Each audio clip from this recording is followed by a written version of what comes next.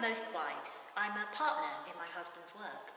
I have hidden his pamphlets in our children's linen when it looked likely that our house would be searched for seditious material. And when John was imprisoned in Newgate prison on false charges of slander, I stayed with him. I was pregnant at the time, and so our baby was born in Newgate. And in 1649, when John was arrested, I presented a petition with 10,000 names on it demanding his release. Of those 10,000 names, all of them were women. In all our history, such a petition has never been presented to an English government before.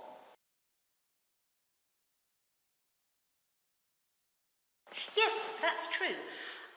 Before my husband fell afoul of Parliament, he fought for them. He was a good soldier. He was captured by the King's army after fighting the Battle of Brentford, and they didn't treat him like a normal prisoner. They were going to put him on trial for treason, and if they had found him guilty, they would have shot him. That was their intention.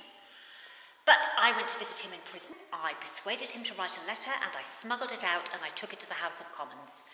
The letter implored Parliament to threaten to execute 4 of the King's officers if the Cavaliers shot John Lilburne. The letter was well received. Parliament issued the threat. The Royalists abandoned the trial and exchanged John for one of their own. John told me later that I had saved his life through my wisdom, patience, and diligence.